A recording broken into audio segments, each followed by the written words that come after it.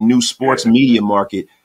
Like, how close do you think the Raiders are to taking this town over, man? I think we're one playoff run away from just taking this town over, because I see how much the Las Vegas fan base got behind the hockey team because they're winners. Yep, Vegas born. It's night and day. I mean, how close do you think the Raiders are to really infecting and taking this town over and being the #1 team in that market?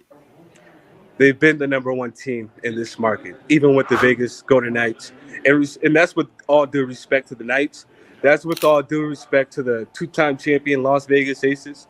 But the true #1 ticket in Las Vegas, sports and entertainment, is the Las Vegas Raiders.